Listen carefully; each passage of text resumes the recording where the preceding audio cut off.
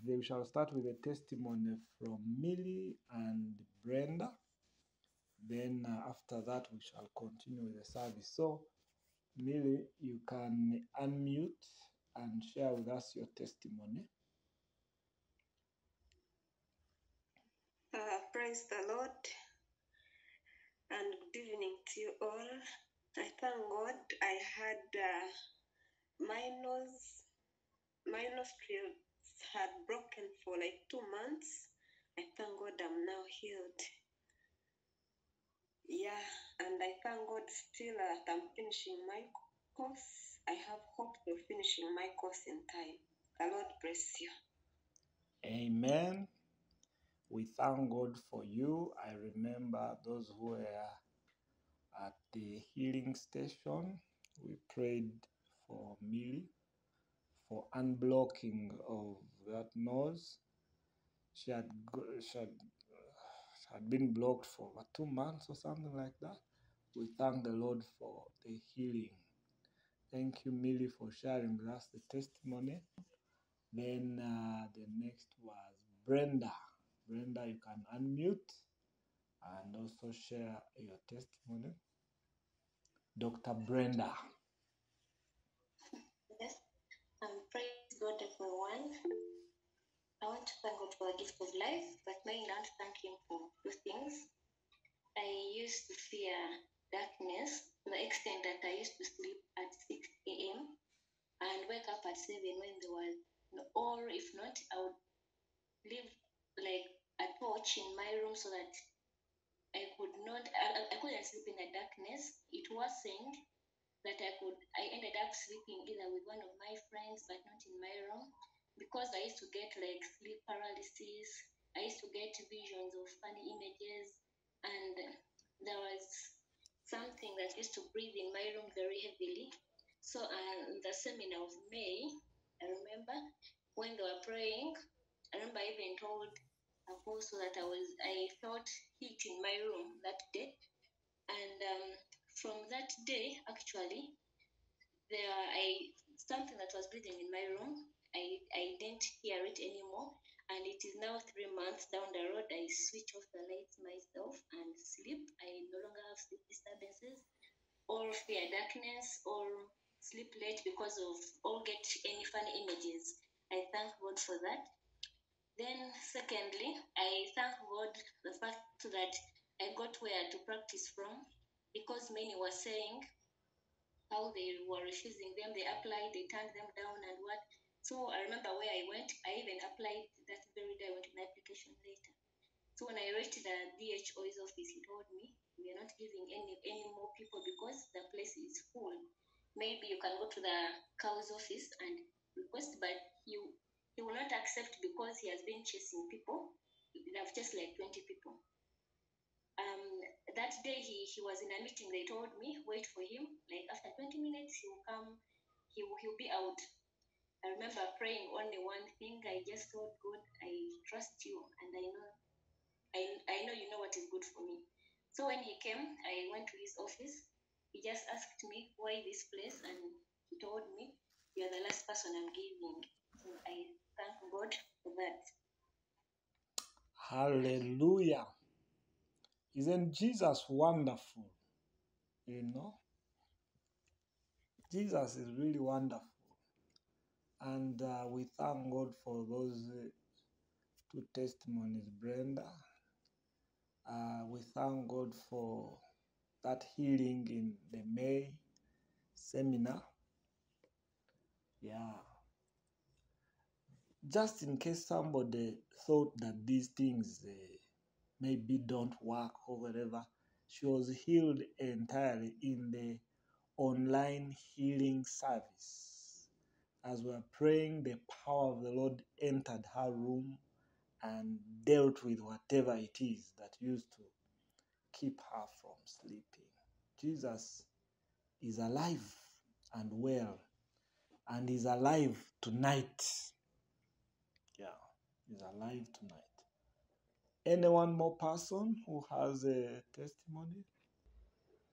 I told you that tonight is going to benefit 2 kinds of people.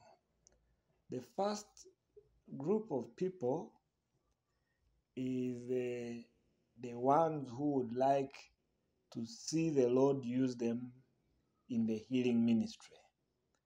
Who are those kind of people? You want to learn how to heal the sick, and you also pray somebody gets healed, and who are those people? Because that's the first group that is going to benefit tonight. The ones who want the Lord to use them in the healing ministry. I want to see them, so that I know who I'm ministering to specifically. It's possible. It's possible. Disciples are actually supposed to heal the sick. It's part of our job description. And these signs shall follow those that believe.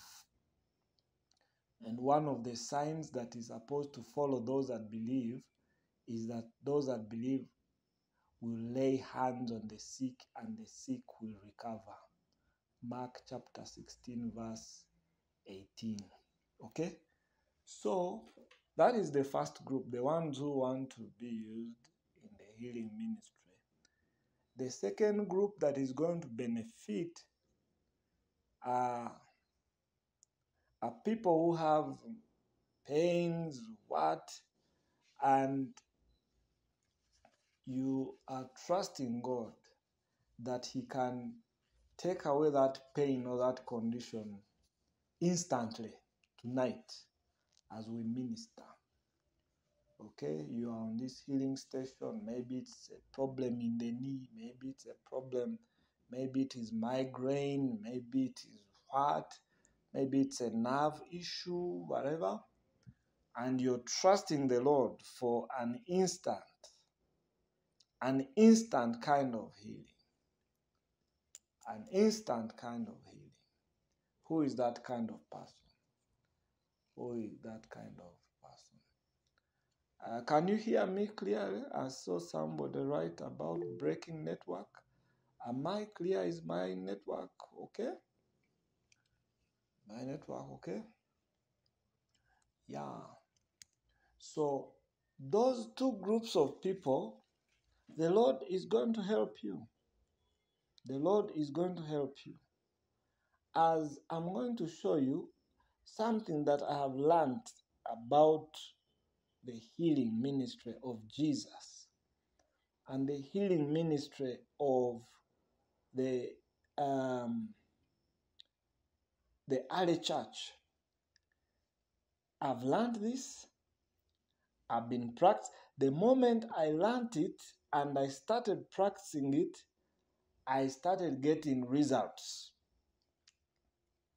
No, I was having results, but my results were like one person healed in 6 months. You get those kind of results. One person healed in a service, those kind of results. Now, when I learned something about the healing method of Jesus, of course, there are many methods. But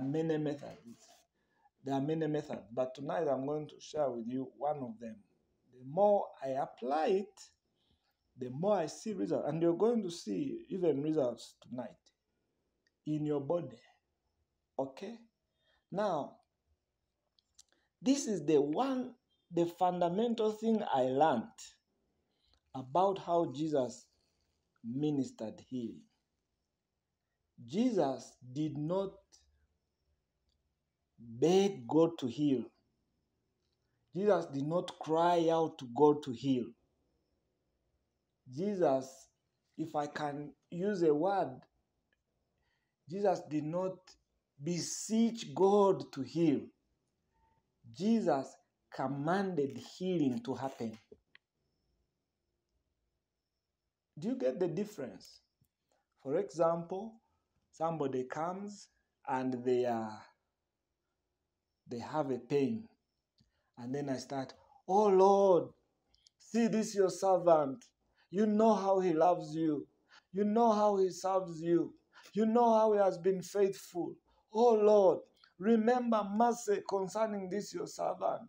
He has even faithfully given the titles, oh God. Remember him, oh God. Open the doors of heaven, oh God, and heal this person, dear Father, in the mighty name of Jesus. We ask you, Lord God, in the name of the Lord, will you move, oh God? Will you move and remember this your servant?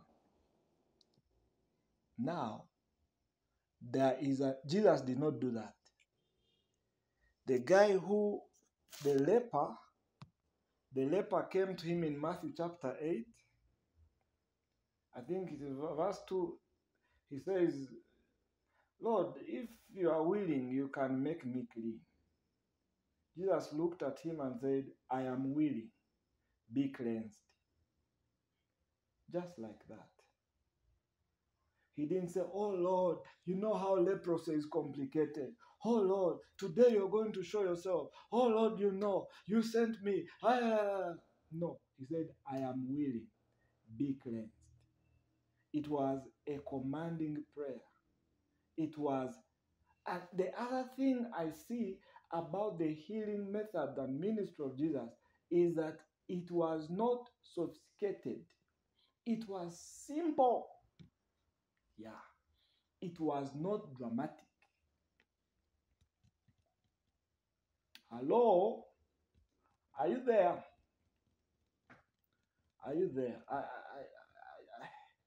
Tonight I might kind of challenge what you have known to do things, but I mean, if you have not been getting results, maybe you could try out this.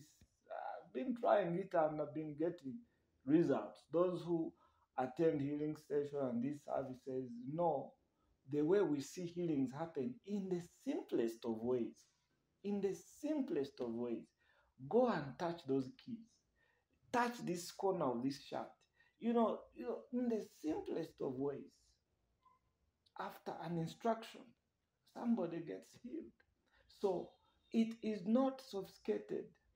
Jesus said, though in John chapter 14, verse 12, that verily, verily I say, those who believe in me will do the works I do, and greater works will they do because I'm going to the Father. Now, you need to know the works he did and how he did them. Now, when you believe, you step out and do it the way he used to do it. And I can assure you, it was simple. It was not as sophisticated as we make it out. Turning around, whatever, somersaulting. No. He says, I am willing. Be cleansed. Be cleansed. Be cleansed. And it is as simple as that. It is simple. You remember the woman who had the bent back for 18 years? Jesus came to the temple, found this woman with a bent back for 18 years. Do you remember how he healed her? He said, woman, thou art loosed from your infirmity. And her back straightened up. Yeah, how many words are those ones? He just spoke. So the method of Jesus is that he commanded healing to happen. When you see in John chapter 14, verse 13, he said, verily I say, whatever I will do, whatever you ask in my name, that the Father will be glorified. I will do, John 14, 13, I will do whatever you ask in my name. So our responsibility is to believe, okay? Believe what Jesus has said, believe that he wants to heal through us, and step out in faith and ask. So for me, John 14, 13, when it says, whatever you ask in my name, that I will do, that the Father may be glorified. So for me, I took that verse literally. So if somebody says they have a back which hurts, whatever, I command the back to stop hurting. Say, you back, stop hurting in the name of Jesus. Yeah. In the name of Jesus. He says, and whatever you ask in my name, that I will do. So I want you, after this sermon, to begin asking conditions.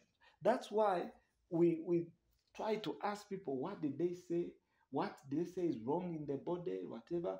If they said, that my cells are low, anyway, for me, the other advantage is that God helped me and I studied medicine. So sometimes I command things basically from my medical understanding.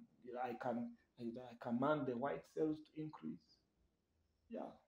I command the muscles to straighten up. I command the muscles to relax.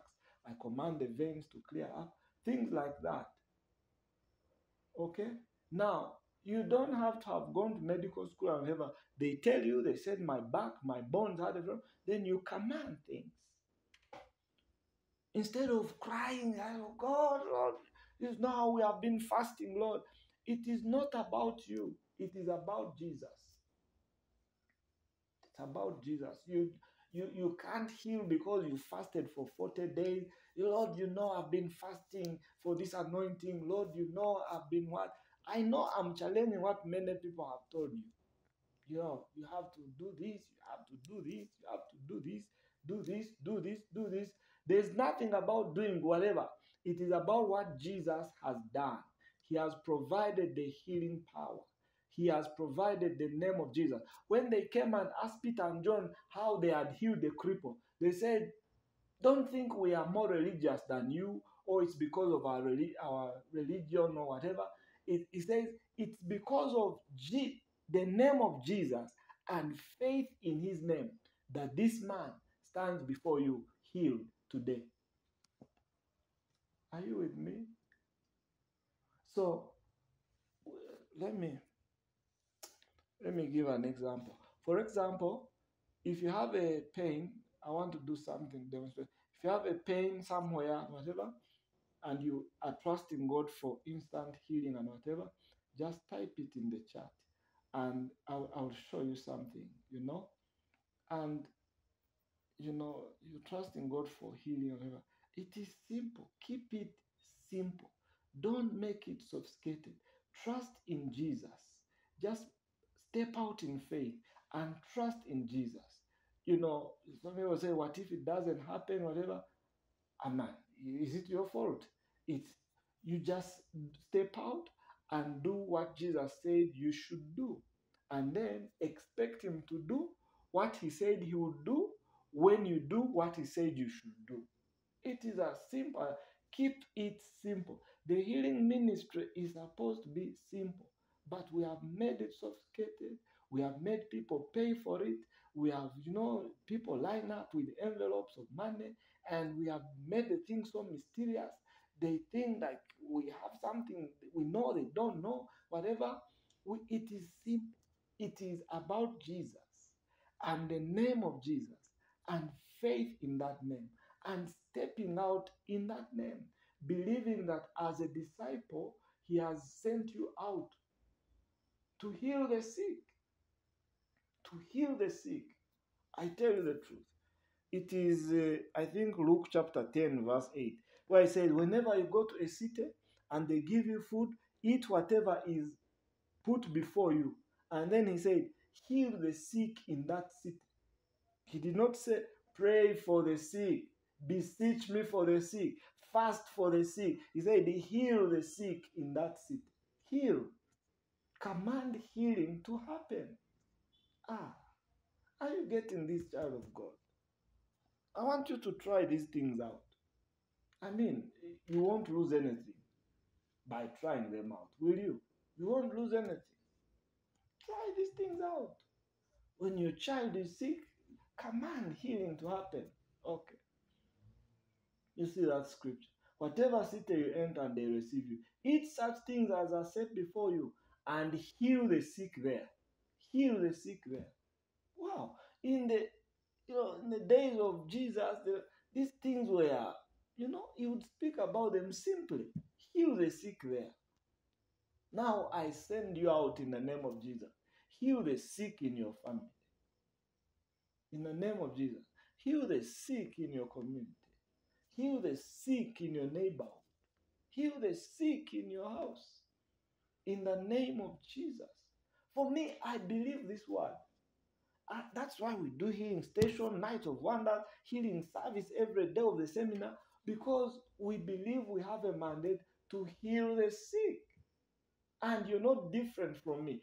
I don't heal the sick because I'm an apostle. I heal the sick because I'm a believer in Jesus.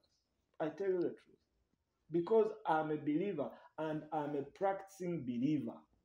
I am a practicing believer. Yeah. Are you with me? Heal the sick. I want to show you something. In Mark chapter 7, verse 34, there is a guy who had, what was it? I think it was a deaf ear or something. I want you to see how Jesus healed that deaf ear. Mark chapter 7, verse 34. Mark 7:34. Epipath. That word. Then looking up to heaven, he sighed and said to him, if that word, that is, be opened. Yeah. And verse 35 says, immediately his ears were opened. The impediment of his tongue was loose, and he spoke plain. He didn't fast pray, turn around, whatever, for 20 minutes, 30 minutes, whatever. He said, be open. We must believe God and make it simple. Are you getting me? Be open. Be healed in the name of Jesus. Lay hands on the sick. If somebody has a problem in the back, lay hands on the back. Say, you back, be healed. You pain, be gone. And then take the step of faith and ask them how they feel. Because when you pray for them, when you command healing to happen, you expect it to happen. Hey, it's faith business. Hallelujah. Hallelujah to the Lamb of glory. Amen. That is how he healed that thing, the ears. The ears. Now, I want you to see, I wanted to show you another one. Luke chapter, I talked about Luke chapter 13, verse 12. I want you to see Matthew chapter 12, verse 13. Matthew chapter 12, verse 13. Keep it simple. Heal the sick. Don't cry out, oh Lord, you see.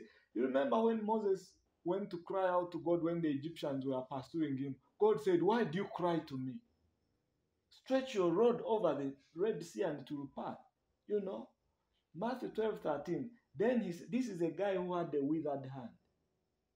Do you know how Jesus healed it?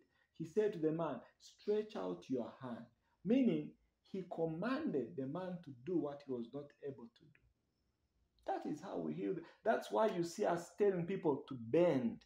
You know, somebody says, I was not able to bend. You know, those who are at the healing station, remember the young boy that they brought, you know, he had some pneumonia which had affected him. He was not able to bend. The chest would hurt a lot. And I told him, bend. And he bent. He said, it is still there. I told him, bend again. And he bent, and it was gone. I don't have an explanation of how it happened, but I don't have to. That is the word of God. You command somebody to do what they are not able to. It is faith. It is risk. It is, you put your reputation on the line. If this kind of business, if you still have a name to protect, you will not operate in this kind of business because you're there saying people might think I'm not anointed. But I mean, if you're not anointed, already you're not anointed. You're not doing anything. Okay? People might think, I've prayed for him, nothing has happened, whatever, it is pride. So you have to die and trust God, command things to happen. If they don't happen, there is also a verse for you in the Bible. Yeah. The disciples tried to heal the epileptic boy, nothing happened. When the service ended, they went to him at night, say, why couldn't we cast it out? So if you pray and things don't happen, in the evening in your prayer closet, go to God and say, but Lord, why? Why couldn't he be healed? And the Lord will tell you the littleness of your faith, your unbelief. God will tell you, that one was not for laying on of hands, that one was for casting out a demon, that one you should have spoken this, that. You know, that is the way things are. But if you fear to step out, if you fear to do these things, you fear what people will think, well, you will not see it. I can assure you, the Red Sea, it only parted when they stepped on it. The Jordan, it only parted when they stepped on it. There are certain things that you'll see only when you step out. Yeah. Hallelujah. I said, be healed in the name of Jesus. Be healed. Now, Jesus modeled for them how to do this. Now, I want you to see how they did it. John and Peter are going to the temple gate at the hour of prayer, and they find a cripple at the temple called Beautiful in Acts chapter 3, verse 6 and 7. I want you to see how they healed that cripple. Acts chapter 3, verse 6 and 7. These are people that had watched Jesus minister healing for 3 years. And these are people Jesus had said, if you believe in me, you'll do the works that I do. Now, they find a cripple, and this is how they do it. Then Peter says, silver and gold I do not have, but what I have I give you. In the name of Jesus, rise up and walk. And he took him by the right hand and lifted him up. And immediately his feet and ankle and bones received strength. Do you see that? The power was in Peter. The anointing was there. But he had to speak. He had to declare and to tell a man who had been a cripple for 40 years. Because when you read later, it says the man was 40 years old and he had been born a cripple. So he had to tell somebody who has been crippled for 40 years, they'll rise up and walk. That is crazy business, my friend. That is crazy business, but that is what it is. That is just what it is. Hallelujah. You speak something that is contrary to the report. You speak something that is contrary to what they told the man, what they said. You know, it is crazy business. Rise up and walk. You're telling a 40-year guy who is crippled for 40 years, rise up and walk. But I can assure you, if you're to see them walk, you'll have to say, to tell them to walk. You'll have to step out. The first 20, the first 100 may not walk, but number 101 will walk, and your ministry will begin. When number 101 walks, you'll never look back. You'll never look back. Yeah. When you see us ministering and people get healed, when you hear us giving you testimonies of people getting healed and whatever, don't think we have always been healing them and everybody we pray for gets healed. There are those who never get healed and whatever. We don't talk about them. Yeah, for every 2-3 people get healed, there are so many people that have tried out whatever they have not. Yeah. But eventually, you get it. Yeah. I think tonight I am teaching how to heal the sick. I want you to go and try this out. You go and try this out and tell me. You start to see results. You know, for example, I usually tell you, I've prayed for many deaf, whatever, and they have done. But do you know, there's a time I was in Calvary in Soul Winner Church, and they brought me twins that were not, they were deaf. I was teaching the way I'm teaching. Like I asked you, anybody with pain and whatever, and nobody said, maybe everybody doesn't have, nobody has pain. But so I was teaching and I said, I want to give an example of how you command. You know, we risk. I said, I want to give you an example. Imagine you're in a church, you're a visitor. You know, say, yeah, just anybody here, I want to show you an example. And I saw everybody looking at a certain lady. Everybody looking at a certain lady. And then she came forward with her twins. And then she told me they can't hear. Hey, my friend, That is why I say, Lord, you must have called me into this ministry. You must have called me into this ministry for what is about to happen. Yeah. Yes. Then you die, because if they don't get healed, yeah. So you die. You have to die many days. Sometimes you die many days in the same service. Many days in the same service. Yeah. So I laid hands on the boys. I think they are boys. Yeah. I laid hands on them and asked them, "Can you hear?" Of course, try to talk to them. Nothing.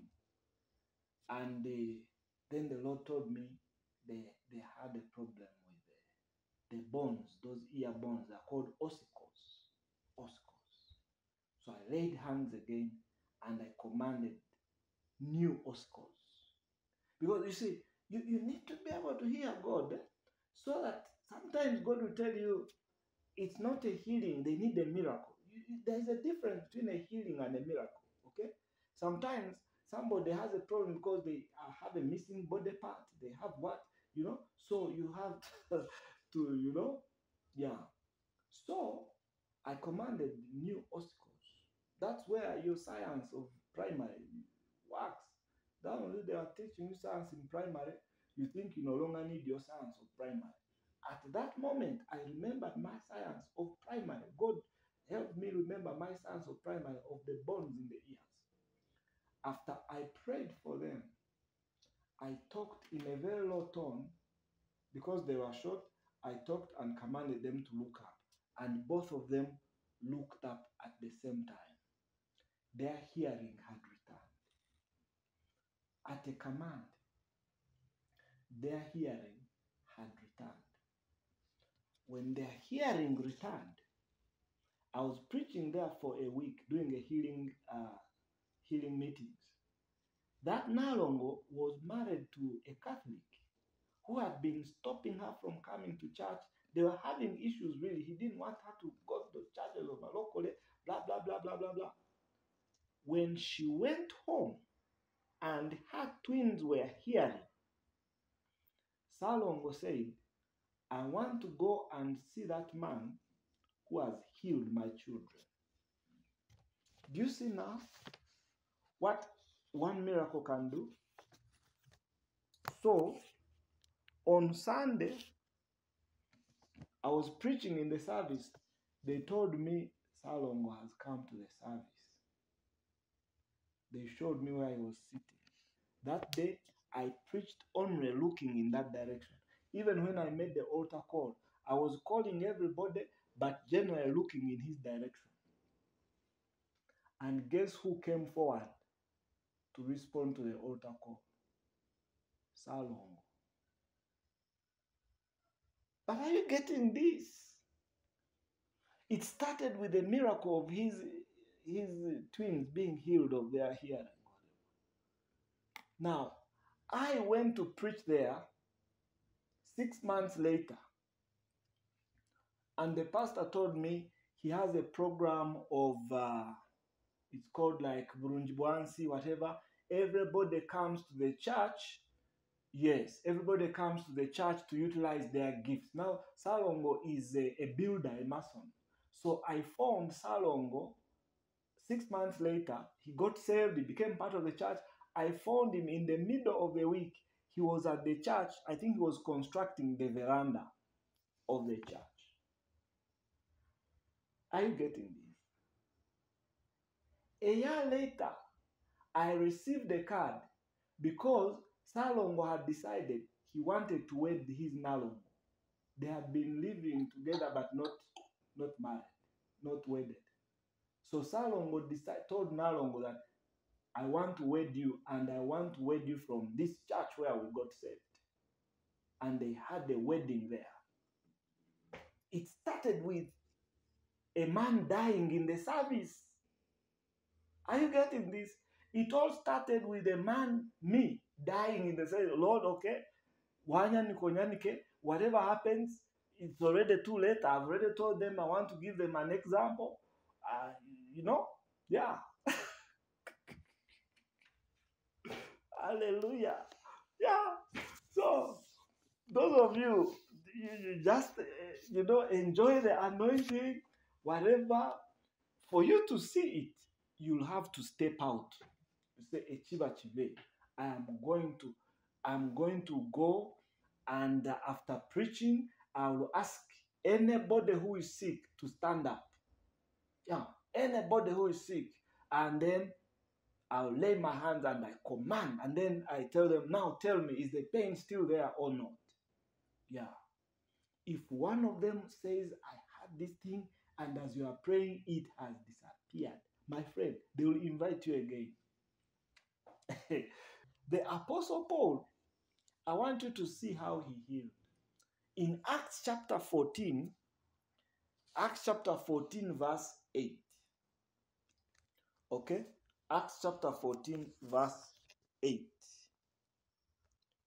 There sat a man who was unable to use both feet. That's how Luke introduces that man. At Lystra, there sat a man who was unable to use both feet. And while Paul was preaching, who found it impossible to use his feet, for he was a cripple from birth and had never walked. See that? He was a cripple from birth and had never walked. Verse 19. Verse 9. Paul was preaching, and Paul gazing at him, observing that he had faith to be healed. Okay? Verse 10. So he had never walked, was a cripple from birth, but he had faith to be healed. So you should be, the Lord will help you to start to see faith. Faith can be seen. Yeah, you can be in a service and you see faith. You can be in a service and you perceive faith. When you perceive faith, start with those ones. Because there are those who have come to see that I hear that he heals. Okay, let me go there and see. If you start with that one, you'll have a bad service. Yeah, you'll have a bad service. I hear those places, those people, they have electricity. They put electricity. You start with that person. That's why ushers should be sensitive not to put such people in the front seat. They will disturb your service. The man had never stood. Paul shouted and said, stand. That's a dying moment in the service. He will either stand or you will go back in the evening and ask the Lord, why did he not stand? Yeah. That is a defining moment. Yeah. Stand. Do. Like I tell people, eat what you never eat. Eat what you have never eaten. Drink, what? Yeah. You'll either die or be healed. Hallelujah. If you have any pain in your body, be healed in the mighty name of Jesus. If you have any issue with your muscles, be healed in the name of Jesus. If you have any issue with ulcers, be healed in the name of Jesus. If you have any issue with the night, like Brenda was testifying, maybe you fear to sleep at night or you have insomnia, be healed in the name of Jesus. If you have any issue with your ears, let them be open in the name of Jesus. Let eyes be healed in the mighty name of Jesus. In the mighty name of Jesus. I speak healing to someone's tubes. In the name of Jesus, I command them to be open. In the name of Jesus. The name of Jesus. That pain it's like in the left or right. Anyway, there in the flanks, on the side, that pain, I command it to go in the name of Jesus. In the mighty name of Jesus. I speak healing to your knees. I speak healing to different parts of your body. After this night, you have a testimony. You have a testimony in the name of Jesus. And Father, this boldness, this faith in the healing ministry, I release it upon people who are here. In the name of Jesus, I release the impartation of the healing grace. The impartation of the healing grace. That somebody will leave this place and begin to operate exactly in the things I've been talking about, and they will see overwhelming results in the mighty name of Jesus. That tumors will instantly disappear as they minister, that asthma will instantly be healed as they minister in the mighty name of Jesus, that they will see migraines suddenly disappear, they will see pain suddenly disappear in the name of Jesus. Father, I pray, overcome those that struggle with fear. I pray that you will help them to overcome their fear in the mighty name of Jesus, that they will learn to humble themselves under your mighty hand so that you can lift them up in due time. In Jesus' mighty name. And everybody said what? Amen. Amen. You will testify. You will testify.